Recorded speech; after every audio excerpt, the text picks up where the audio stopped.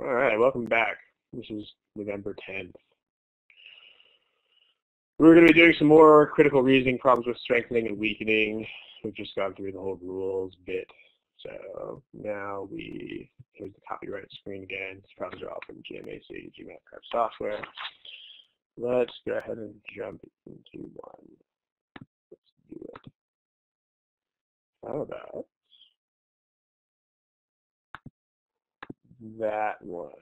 Remember where the answer options are found.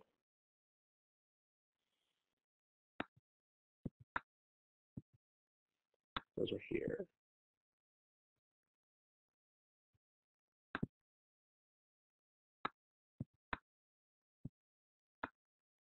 Go for it.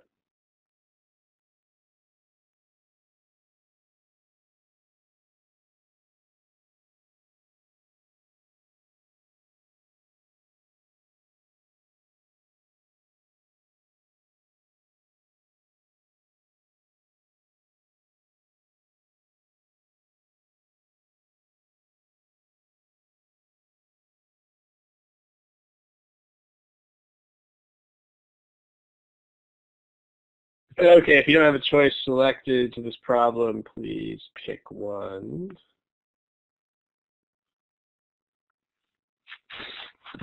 Okay, remember with problems where you have to strengthen or weaken stuff, talked about this a little bit in the last session, but the biggest issue that people really have with these problems is that they actually think about words like strengthen the argument and weaken the argument, which are not words that normal people think about in real life.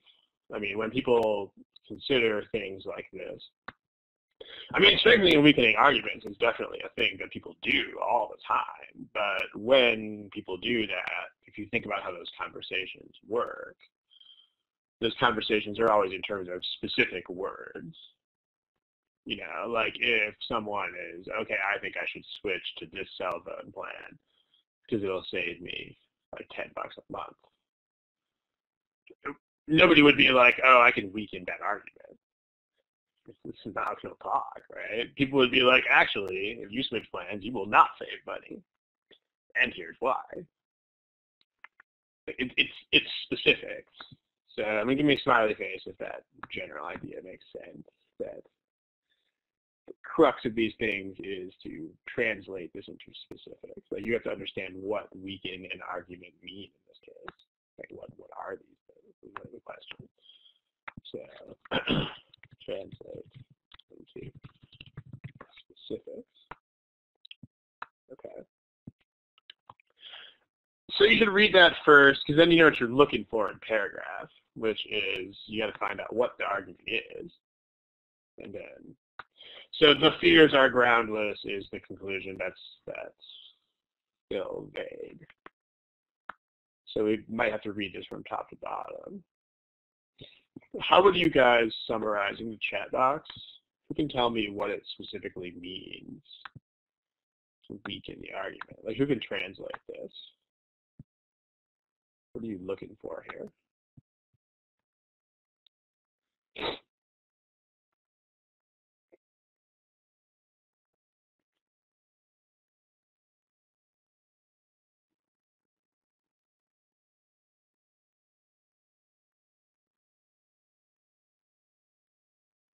Looking for specifics, right? Like if the argument, so something like prove less true doesn't really help either. And neither does all this stuff about counterpoint to main claim. I'm looking for actual specifics. Like if the argument was like something like blah, blah, blah, blah, blah, therefore this incentive will cause sales of car X to increase. In this case, weaken the argument would mean the incentive will not make more people buy the car.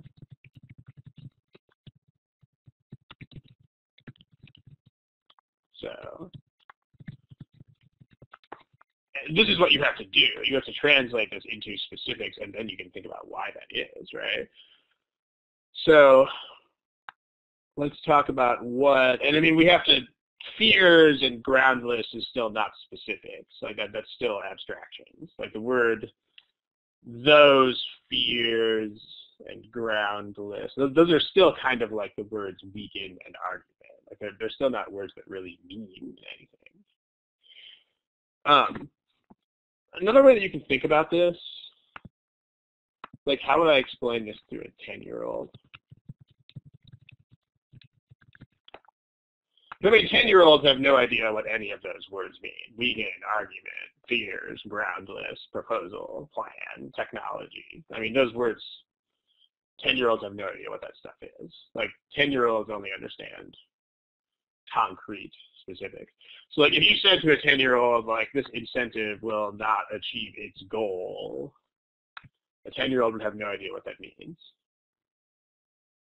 On the other hand, if you said, like, okay, this plan will not make more people buy cars, that makes sense. How would you explain to a 10-year-old what this means?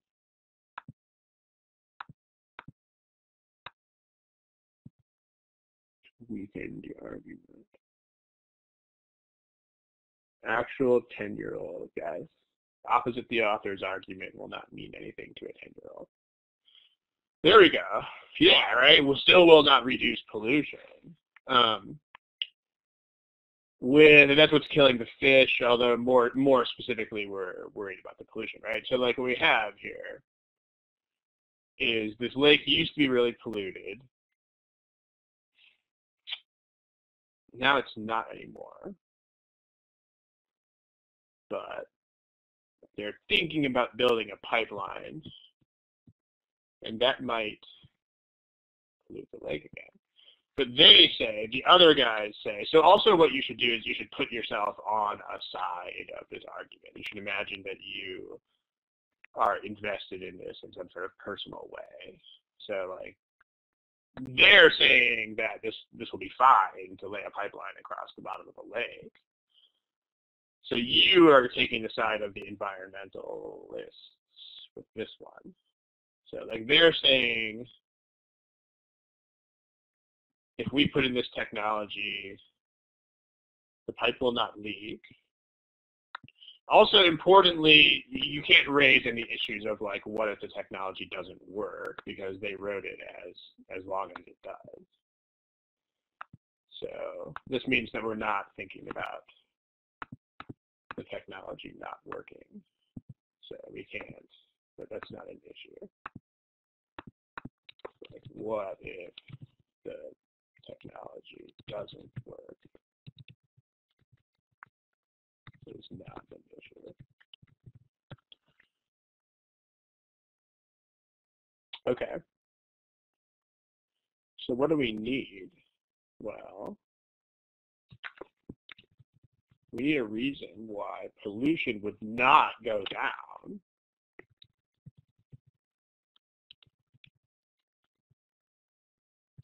Or like why pollution would actually increase. Because their argument is it won't increase.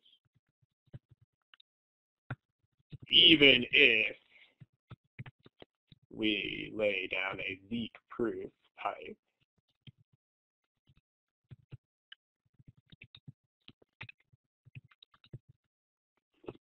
That's what we need.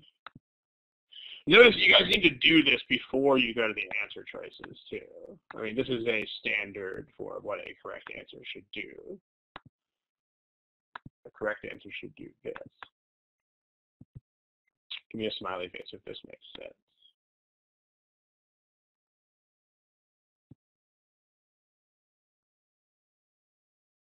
That's smiley faces. Yeah, right? So this is what you should always do this. Always, always, always. Always have a standard, specific standard for what correct answers should do. Before you go to the choices.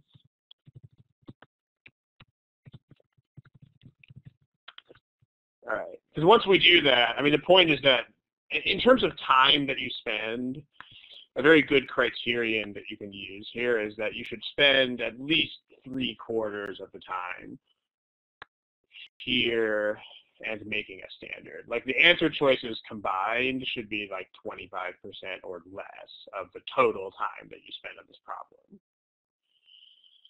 Like 75% or more, 25% or less. Like when people don't do this right, they sometimes end up spending as much as 80% of the time looking at the answer choices, which that shouldn't happen. I mean, you should have a standard, and then you can just look at the choices and see if they meet the standard or not. So if you're spending most of the time, that's not a good thing. Also, that should not happen. There will never be a choice that is close. I mean, all of these questions will always have 4 answers that are completely wrong and 1 answer that is right. It's going to be white, white, white, white, and black. If it seems like there are answers that are close, that means you got to review the problem and understand what is wrong with it, because that's not the case. Like there are never wrong answers that are close to being correct. So this pollution, industrial pollutants. So in the water, choice A says if you lay down a pipe, it's going to kick pollutants up into the water. That's exactly what we want. Because the pipe is not leaking, so there's nothing leaking out of the pipe, and yet choice A gives you exactly a reason why the pipe would still cause pollution to increase in the water. Is what we want. Smiley face if that makes sense.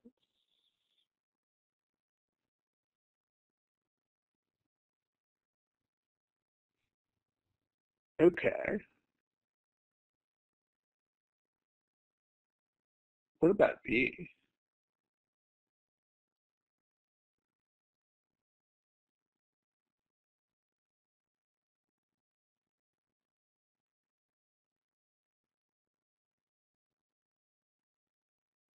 What's wrong with B?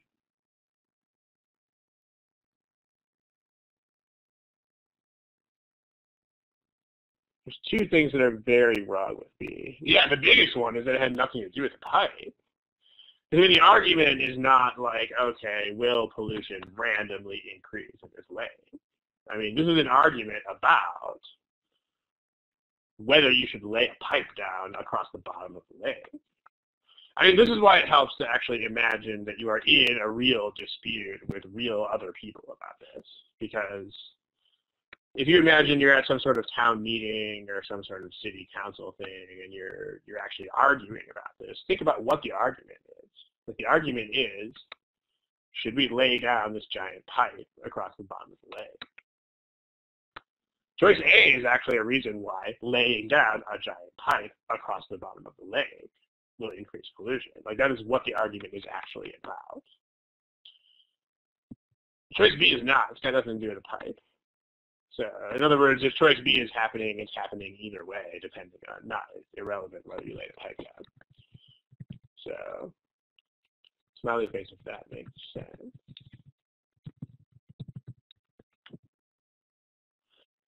And then on top of that, I mean, the argument is about pollution, and they do use the word pollution specifically for pollution, and this is agricultural runoff.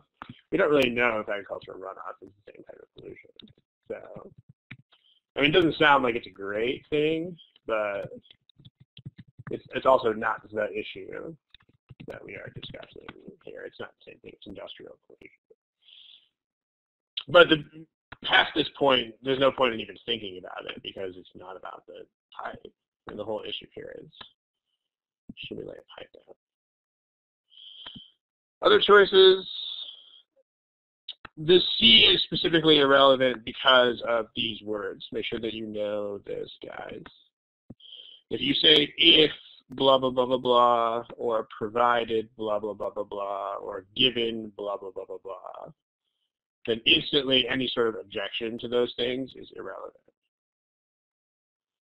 This thing here in the pink highlight. If you have a conversation with your friends and it's like, if you had $1 billion, who would you give it to? I mean, obviously, most people don't have $1 billion or any reasonable chance of getting $1 billion, but that doesn't stop you from having that conversation, right? Like you can still talk about, if I had $1 billion, here's what I would do with it, and that conversation would only be assuming that you actually had $1 billion to give away. So anything like, you're not going to make $1 billion, irrelevant. What if you didn't have $1 billion? Irrelevant. Smiley face if that makes sense.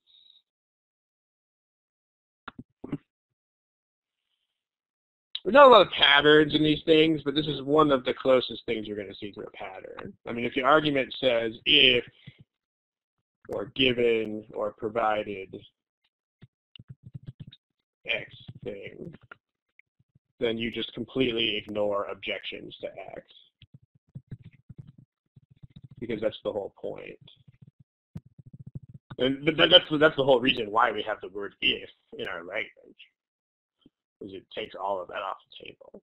So C is about whether the technology works or not. It doesn't care. We're saying if it does. D has the same problem. I mean, D is about leaks out of the pipeline, which, provided the technology is effective, means if it doesn't leak, then blah, blah, blah. So, no, C and D are both irrelevant for the same reason. I mean, C and D are both about whether the technology will work, not the point. I mean, again, imagine if you had a conversation about, if I had $1 billion, here's what I would do. C is like, you might actually have $1 billion someday. Doesn't matter. Same sort of thing. I mean, there's no effect on this. There's no effect on the argument, because these are non-issues. No, it doesn't strengthen anything. I mean, if you say if blah blah blah, then anything about not blah blah blah is off the table. Like these are completely irrelevant because of these specific words in the blue box. Blue box with the pink highlight. Like these make all such considerations irrelevant, no matter which way they go. Smiley face if that makes sense.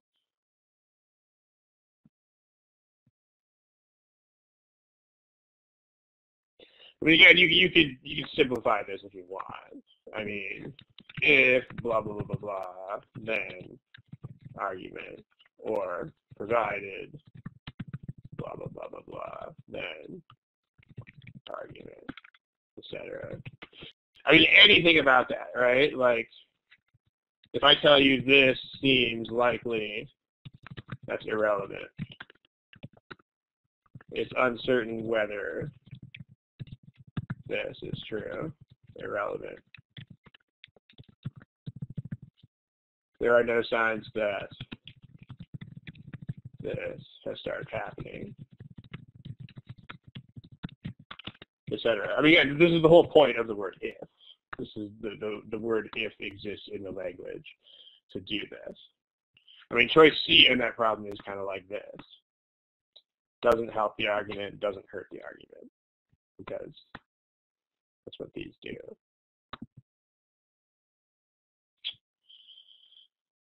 And then E, non-native species of fish have been introduced into the lake. This is not an argument about how many fish are in the lake. This is an argument about pollution. So which type of fish are in the lake is not really a thing here, because the argument is ultimately about pollution, not about fish. So that leaves A.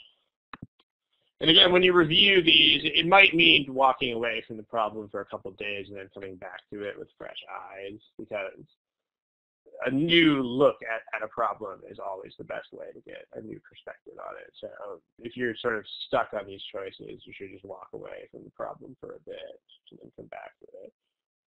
But you got to review until you reach the point where it is like black, white, white, white, white. Cool. All right, let's do another problem. Let's try this one. This one tends to be challenging for people because it has a lot of big words in it. So, like, you have to understand what this whole threshold of economic viability means. Once you do understand that, it'll be clear what the issue is, but you have to decode that in a way that a 10-year-old will understand. Give it a shot. Don't forget where you find multiple choice answers. Go for it.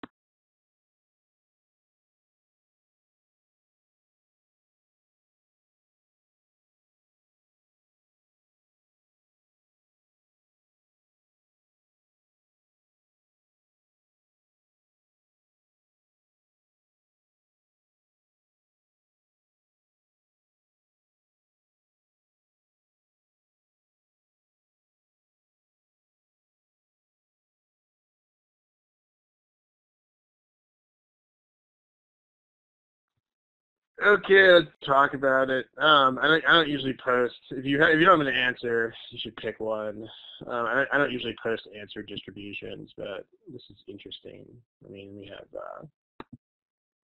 got 4 A's, 4 B's, and 4 C's.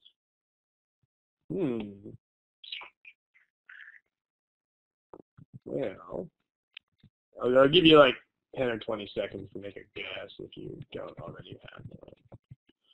Just remember how this test works. I mean, you have to pick something. You can't not pick a choice.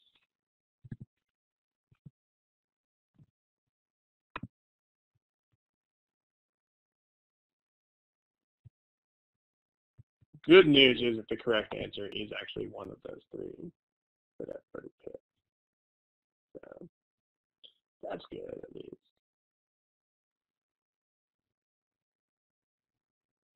Okay, let's talk about it. What is this threshold of economic viability thing?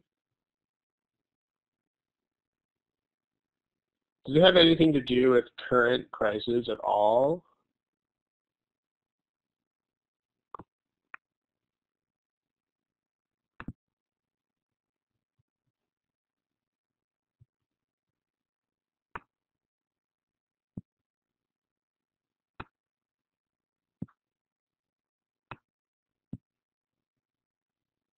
Yeah, this has nothing to do with current oil prices. If you read this carefully, I mean, you don't have to read it that carefully, but if you just read it slowly and get the meaning of it, I mean, notice especially this. I mean, this has nothing to do with current prices. This is like, okay, it's a price that oil would theoretically have to achieve. So already A is gone because it has nothing to do with anything.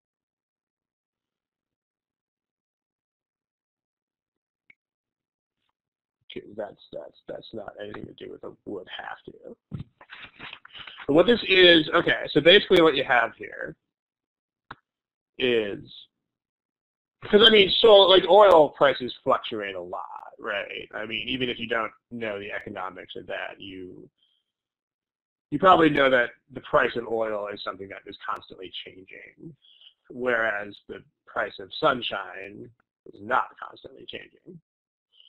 So, you know, like with solar power, you have technology, and then you have sunshine, which is free. With oil, you have the technology, and then you have oil, which is not free, and which has a price. So, I mean, the technology doesn't really change super fast, is the point. So the way they're phrasing this is like, oil is the thing whose price goes up and down. Sunshine doesn't, because sunshine is free. And so there's basically a point where oil would get so expensive that it would be better to just use solar power. That's the point. Exactly. Ravi, that's a good summary. I'm going to put that on the board. I mean, you can make an analogy for this if you want. Like, let's say that, like, most people who go into downtown areas of cities just, like, drive and park. But, like, if gas and parking costs are high enough, it's cheaper to just take transit into the city. So, like, in that case, you could have, like, the threshold of viability of transit. Like here, the threshold of viability for public transit would be, basically this would be how expensive would gas and parking have to get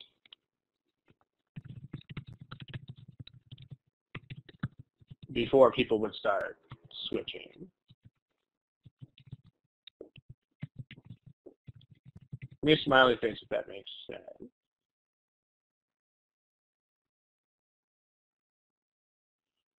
So notice, even though they call it a threshold of viability for transit, it's like, actually, it's the other costs that are fluctuating. So same sort of thing here. They're talking about oil would have to go to a certain point. So now what they're saying is solar technology is getting cheaper. That's what the paragraph says.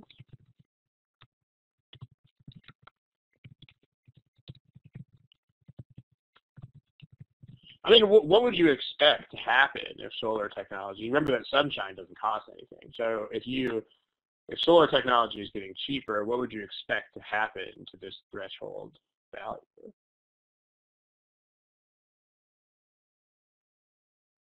Just like if public transit became cheaper, you would expect those gas prices and parking costs to switch over at a lower value, right? Like if this happens, what would you expect to happen to the threshold price of oil? Like when would people start switching to solar? It would go down, right? Yeah. Like what you would expect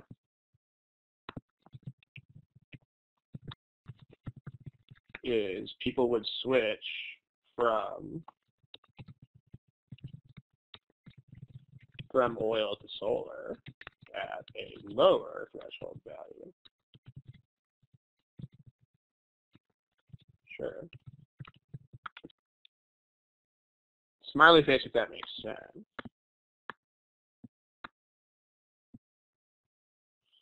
So like what's the only way that this could not happen? Like what's the only other variable that plays into this?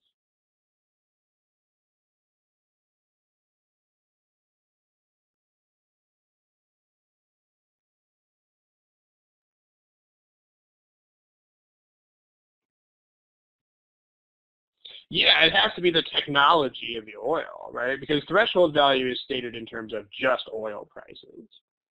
So, but remember that the whole cost of that is not just, I mean, like the oil-fired technology is not free.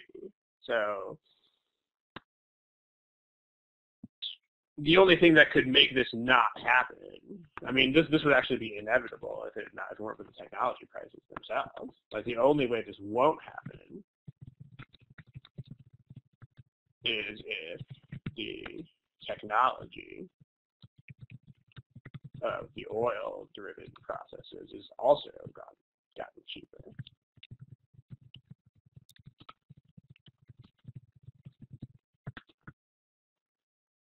Yeah, so any sort of improvement of the plants or anything like that, that is literally the only variable that is left here. Because, as we mentioned before, the cost of sunshine is not a thing. And we've already said solar technology costs have gone down.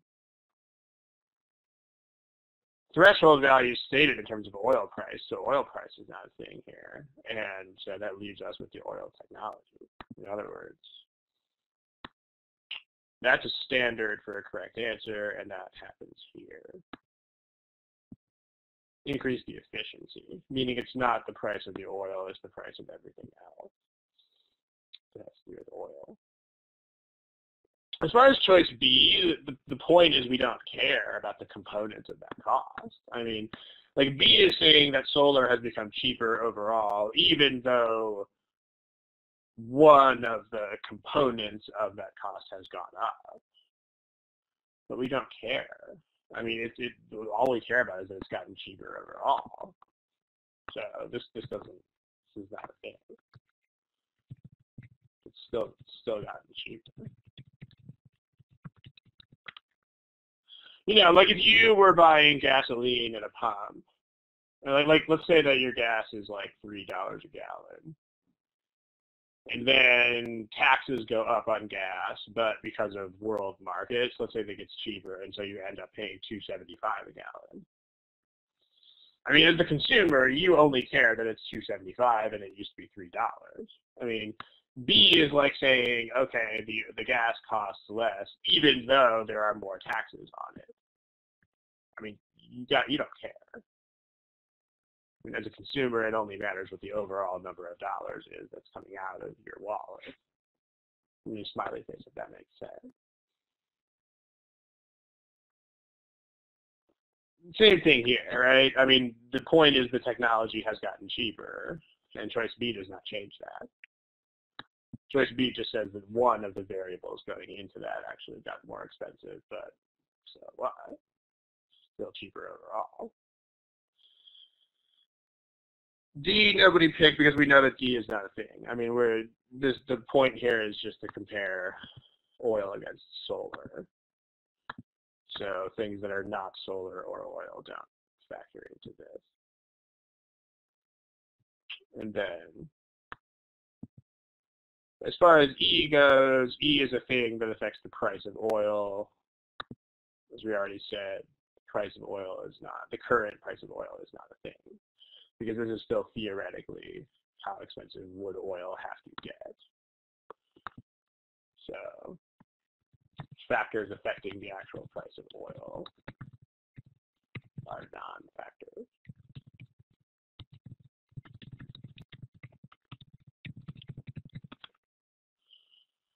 Any questions about this?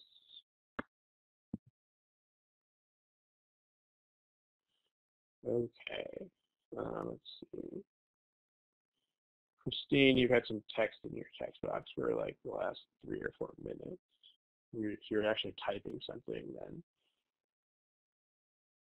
see what that is, but if not, it would help. Because there's an icon that I see when you have text in your box, so if you're not actually typing something, then you should erase that, please.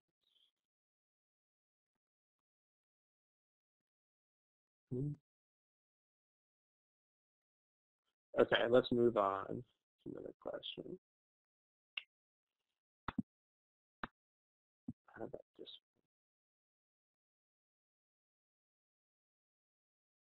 one? No, if you had really efficient oil plants, then it would actually make the threshold price of oil higher, because you could absorb more of that cost before it would matter. So again, it's the price. It's how much would oil cost before you would have to switch. So if your oil plant became more efficient, then that would mean, I mean, imagine buying a hybrid car. If you buy a hybrid car, that means you are much better able to tolerate high gas prices. It's the same sort of thing. So, because this threshold price is kind of like how expensive would gas have to get before you would stop driving. Robbie, give me a smiley face, that makes sense. I mean, if you buy a really fuel-efficient hybrid car, then you're fine, even if gas is $10 a gallon. You're like, whatever, dude. It's actually the opposite of that. If you had a really inefficient fuel guzzling factory, that these threshold prices would be lower. In the same way as if you had a Lamborghini that gets 8 miles to the gallon, then the gas prices would get annoying earlier. Okay, let's do another problem. How about this one? Cool, you know where the answer choices are found.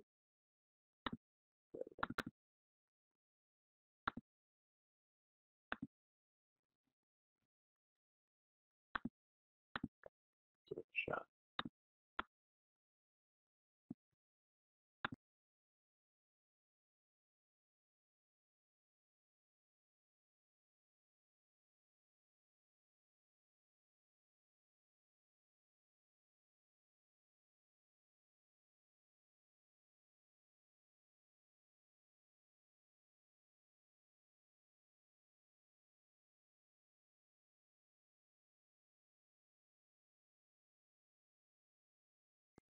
Okay.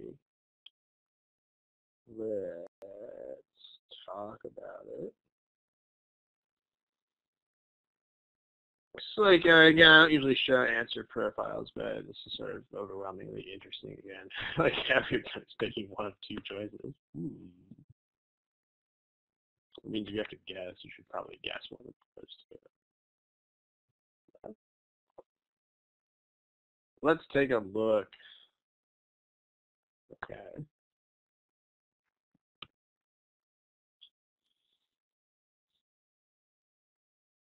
What are they doing here? I mean, if you look at this argument, they're arguing that something is basically cause and effect. Which, I mean, how do you break cause and effect relationship? Or how do you, like, what things, there are two major ways in which you can show that something is probably not cause and effect. Who can tell me what those are?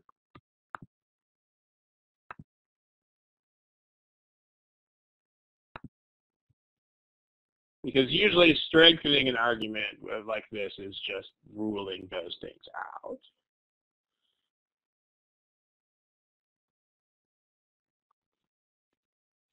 Okay, yeah, right? So like, let's say that X correlates with Y. So why might X not be the thing that causes Y? So, well, it might work backwards, sure. And then what else? Like, Y might cause X.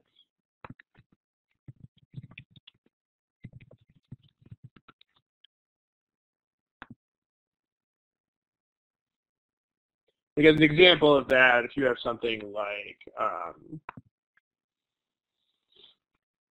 usually like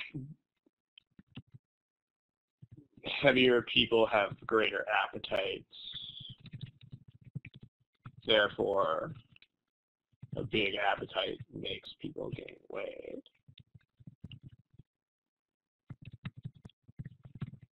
I mean, this could be the other way around, right? Like, if being heavier actually makes you have a bigger appetite, like if it causes changes in your body that would make that happen, then, like, if gaining weight makes your appetite increase, then this argument doesn't work.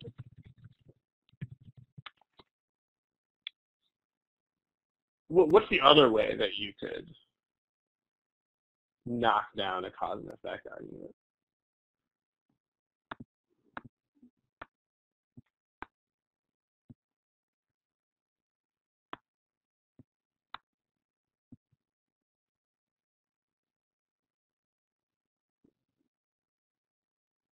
Anybody know?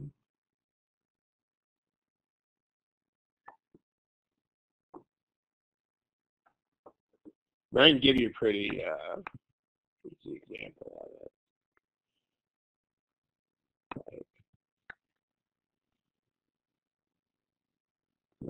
say,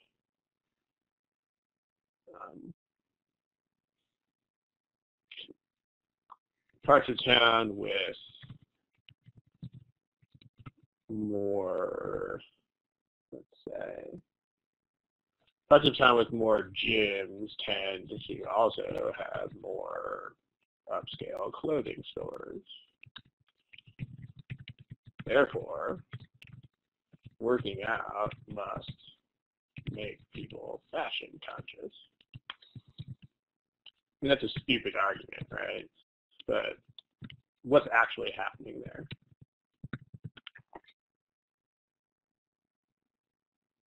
Because it is true that parts of town where there's a lot of gyms also have a lot of clothing stores. That's totally true. What's going on there? How would you explain that?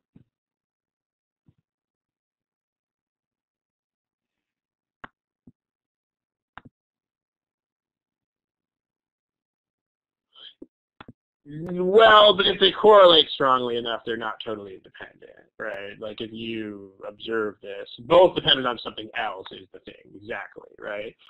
So both X and Y might depend on some Z thing. In this case, it's just affluence. I mean, parts of town where there's more money have both of these things, and that's obviously what's going on here. So, like if, like these both correlate with general prosperity or affluence in the area.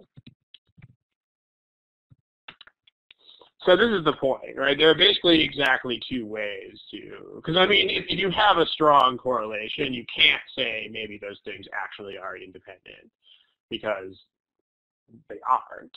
Like in point of fact, if there's a strong enough correlation, that's not fake. Like they really are correlated. So there has to be something that explains that. Like something has to be causing something. But these are the two ways in which the causation you think might not happen. So if you're going to weaken a cause and effect argument, pretty much going to be saying that these are not, or if you're going to strengthen a cause and effect argument,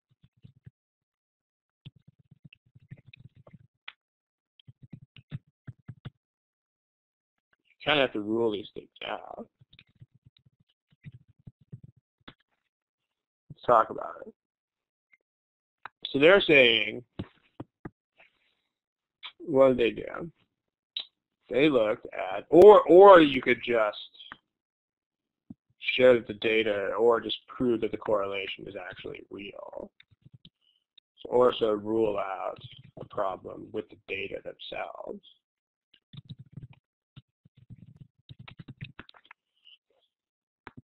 Because that might be a thing too, right? Like if a lot of these problems are actually meant to make you think critically about statistics and data and things like that.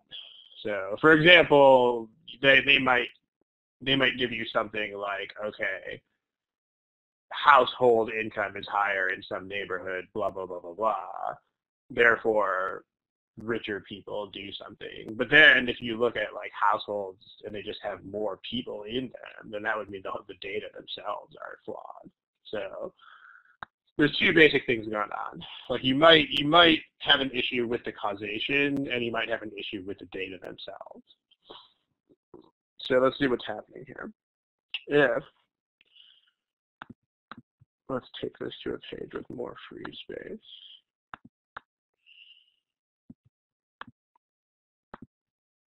So what they looked at is, after a year,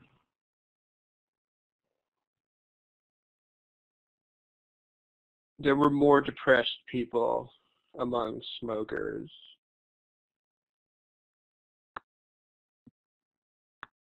than among non-smokers. So they said, took up smoking correlates with depressed.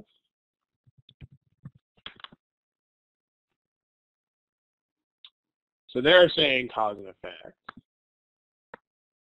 let's talk about a couple of ways that this might not be true. They say taking up smoking causes, with an arrow, cause and effect, that. That's what they think.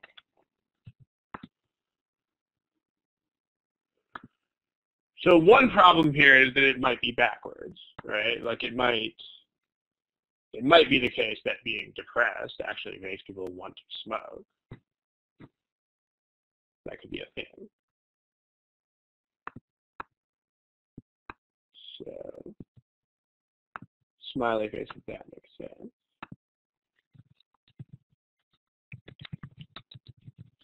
Might be the case. Remember, you're looking to strengthen the argument, so you would have to actually rule that out. But it might be the case that being depressed makes people, because depressed people do certain things sometimes that are self-destructive, right? So being depressed makes people more likely to adopt unhealthy habits. So if you could rule this out, I mean, you could strengthen the argument by ruling this out. But there's no answer choice that does that. So, oh well. But if you could rule that out, that would definitely strengthen the argument.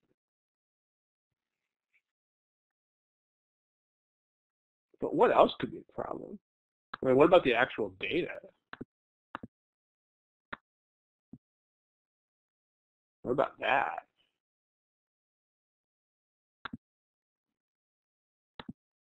Yeah, so that's what we have on the board right now. If there were an answer choice that rules out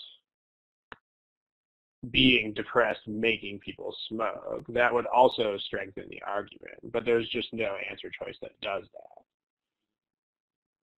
But what about this?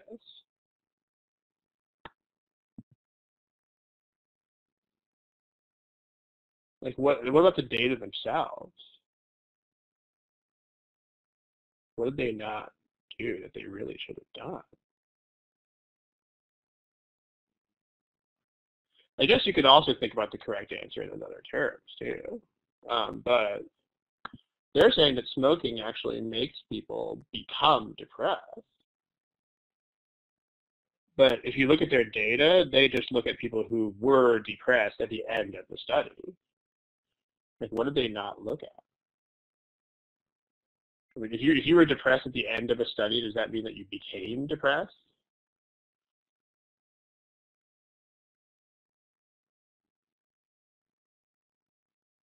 So we're not looking at the quitters because the quitters are not relevant data points.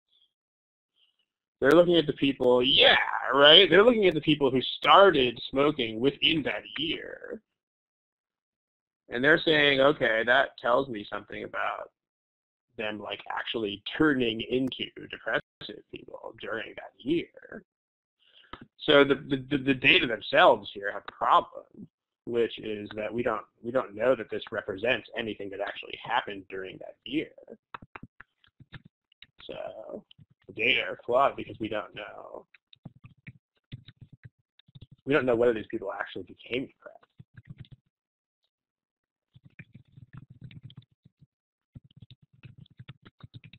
As opposed to actually already being depressed.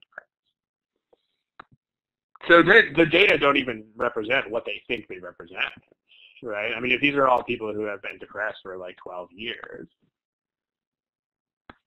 you can also think about it like this too. Because people who are already depressed would mean it's much more likely that the argument goes the other way. So in fact, you could view it either way of those two. Like if the depressed people were already depressed, then the direction of cause and effect is the other way. Depression causes people to take up smoking. Aha.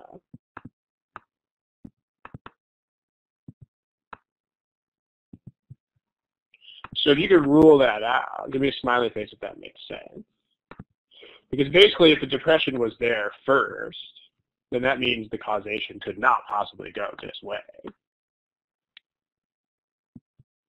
That's what choice A does.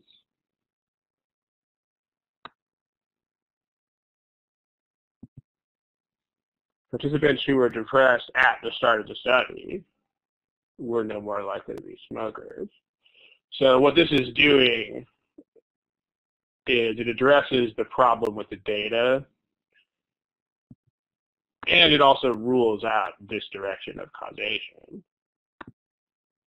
It means that it's not that way. So you can actually think of that in either of those two terms. It's both. It's like the data have an issue in the first place. Also, if the causation were the other way around, then you would obviously expect the initially depressed people to smoke more. And they don't. The only other data point that you guys picked, the only other answer choice, sorry, that you guys picked was D. The problem with D is that they didn't track this. Like the study just tracked whether the people were depressed at the end of the study and whether they had taken up smoking too. So this is not even a thing here. I mean, this is not going to strengthen anything for sure.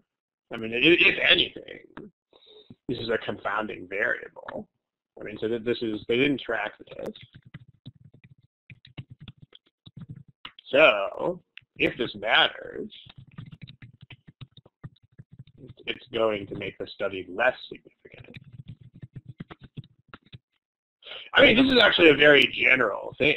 I mean, if I do a study and I claim that my study tells me certain things, if you raise some issue that I didn't study, there's no way that can possibly strengthen my conclusion. That's totally impossible.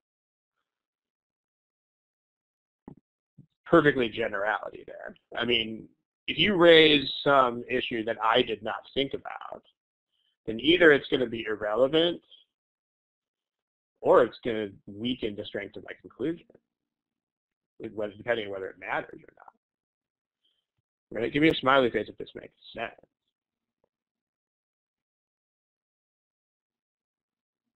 It's impossible that something like this could ever strengthen an argument. I mean, there's at least one or two blue faces, so let me try to make this general. If I say, okay, I studied variables X, Y, and Z, I conclude something. Okay, if that's the argument, if somebody points out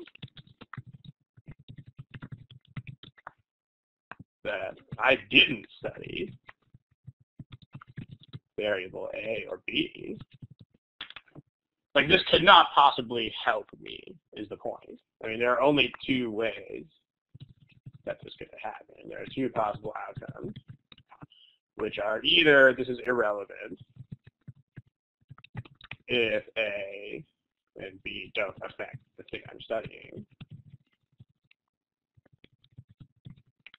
or this will actually weaken my conclusion if those things do affect it.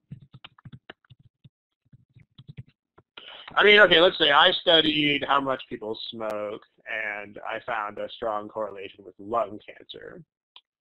Therefore, I conclude that smoking causes lung cancer. I mean, if somebody is like, dude, you did not study the color of those people's clothes, obviously irrelevant. Nothing to do with whether you get cancer if you wear a red shirt instead of a black shirt.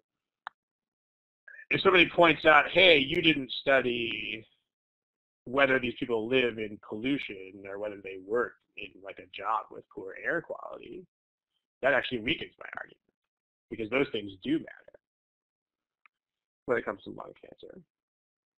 But no matter what, you can't make this strengthen my conclusion. That's impossible, because a lack of data cannot strengthen something. So basically all we're saying is that if you don't research something, that cannot possibly help you. That's the point. Give me a smiley if that makes sense.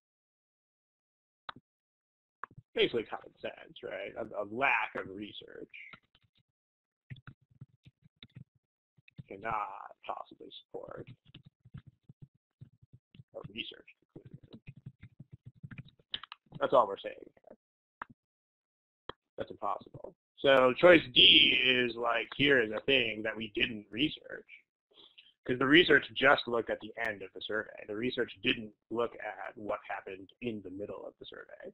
So this is not going to help us. Like, if this is something that matters, it will weaken our conclusion. And if this is something that doesn't matter, it's just going to do nothing. So somebody wanted to see this slide. So if you want to screenshot that, go ahead and screenshot that. I think we have time to do one more. If we make it that. So let's do one more. That should be enough time to screenshot it. You're welcome. Try that.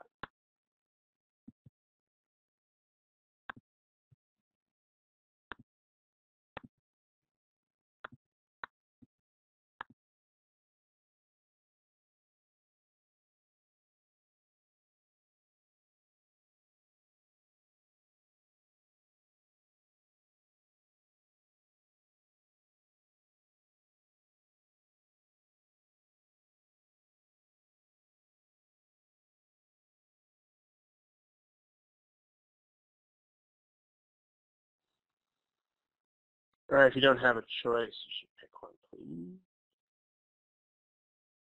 Take a look.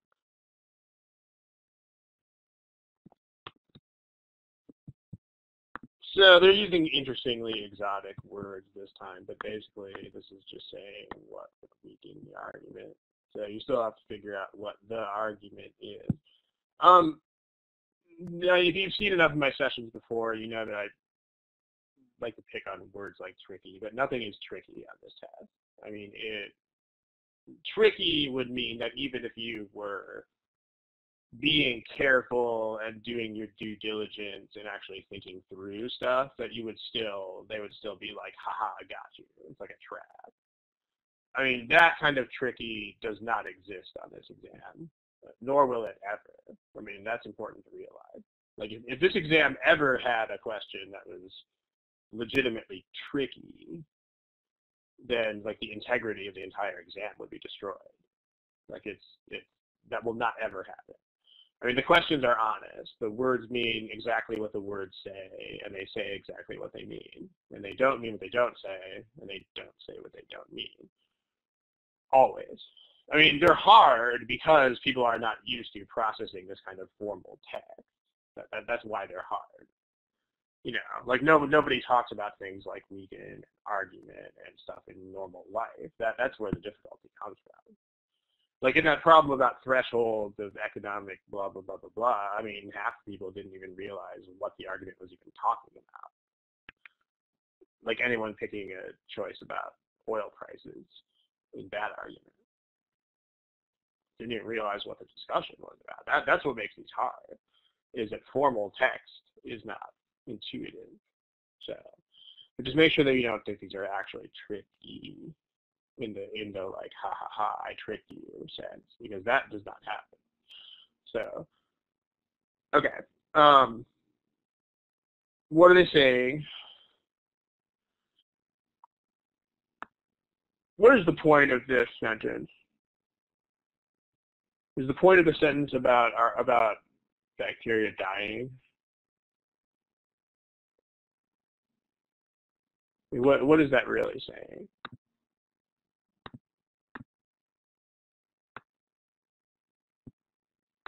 This is saying what about all of the bacteria on Earth?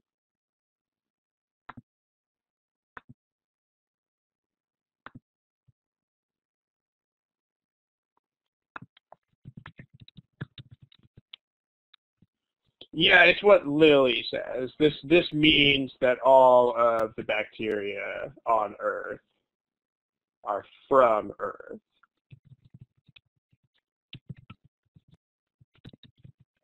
Or at least they're not from Mars. I mean, that's what they're saying. So, I mean, maybe they're from somewhere else, or at least that. In other words, Earth has no bacteria from Mars. That's what they're saying in this sentence. I mean, again, there's no rules for this. You just have to think about people saying things in everyday normal conversation. Like if I said something like, "Hey, even if you sent me an email, it must have gotten stuck in your outbox." I mean, you know what that means. That means I didn't get an email from you, is what that means. Or if it was something like, "Even if you care about me, you sure don't show it." That means you don't act like you care about me. Smiley face, if that makes sense.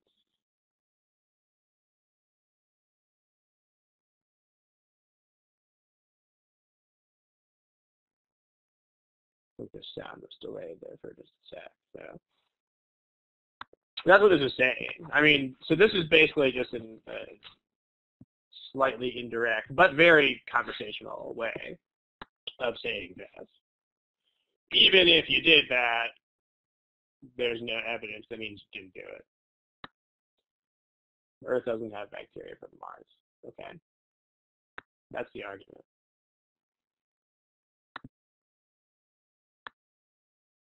So if you want to weaken this, I mean, if you want to weaken it, you have to show that there could actually be Martian bacteria. That's what that means. Weakening this argument means there could actually be Martian bacteria here on Earth. That's what you want.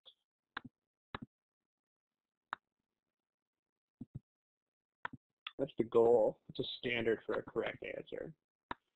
Remember, you need to do that before you look at the answer choices, ladies and gentlemen. Standard for a correct answer. There's some sort of evidence or some sort of reason why there still could be Martian bacteria. I mean, if you read the paragraph, what the paragraph says is that if you look at all the bacteria, then they all look the same. And if they were from a different planet, they should look different. So you have choice D, which is like, what if all of the bacteria on Earth are actually from Mars? That's what it's saying. Sure. What if all bacteria on Earth are originally from Mars? That definitely works. I mean, that's certainly an objection that sustains here. Because the argument is just like, okay, all of the bacteria look like they're from one planet. Well, why couldn't that one planet be Mars? I mean, smiley face, if that makes sense.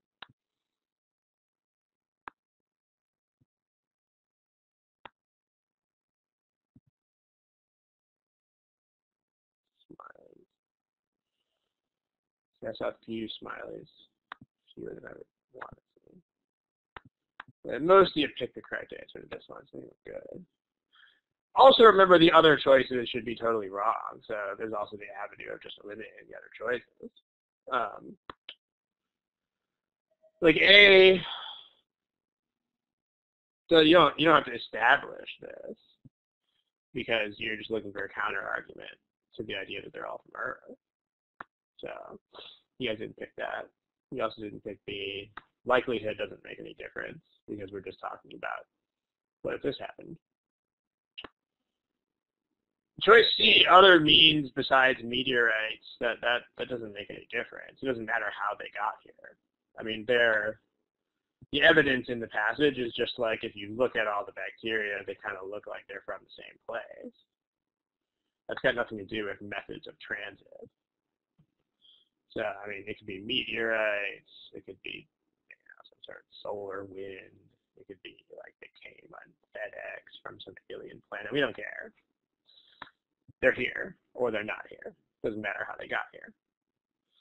So this was the wrong answer that was most picked of the wrong answers, but how they got here is nothing. It's just whether they're here or not. And then E also, we're only talking about the bacteria that exist now, not the ones that work in the history of the early Earth. Not to mention that these would be originated on Earth, so doesn't address this. Any questions? So this is D, like dog. All right, that's curtain call. Thank you guys. The next one of these sessions is actually next week, not 2 weeks from now, because 2 weeks from now is a national holiday here in the States. Same time, it's the same time as this one, and it's going to be November 17th for the next session. Don't know exactly what the topic is going to be. It'll probably be something in quant, but I can't really guarantee one way or the other. Depends on, kind of depends on randomness, and it also depends on submissions and things like that. But try to switch between quant verbal and a decent pace here. But the next session is going to be November 17th. Same time, same place. Thank you very much. Have a good night, good morning, good afternoon, all that stuff.